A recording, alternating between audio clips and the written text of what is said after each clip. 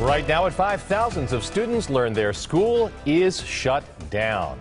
ITT Technical Institute announced today that it has permanently closed all 130 campuses across the nation. Yeah, and that decision follows a decision by the federal government that put restrictions on the school. Ricky Mitchell live at Greenfield campus with more on what happens to these students. Ricky. Greenfield, this campus served about 250 students who were supposed to start a new quarter this month, and now they're left to figure out a new plan.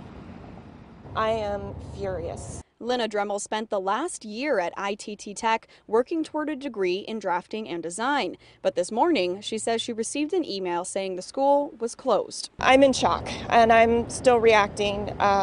I've got to make some plans. I've got to do some research. I've got to find out what I can do, if it's even possible to transfer my credits now. According to a press release, the school has permanently closed following sanctions placed on it by the U.S. Department of Education, barring the school from accepting students who use federal financial aid. When they lose that ability, now you have only the ability for students to come who can pay out of pocket.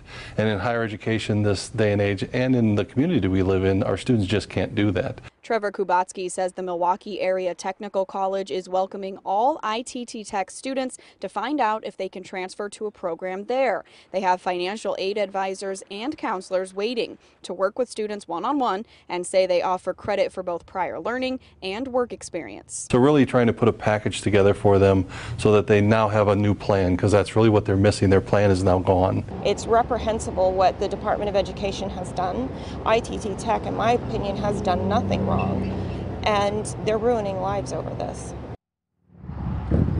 Now, MATC has set up a special email address and a special phone number for any students from ITT Tech who want to learn more about that school. We put that information at TMJ4.com. And we also spoke with a financial aid advisor for any students who used financial aid or student loans and are in this mess right now. We'll tell you what they can do coming up tonight at 6. For now, we're reporting live in Greenfield. Ricky Mitchell, today's TMJ4. Really feel bad for those students. Thank you very much, Ricky.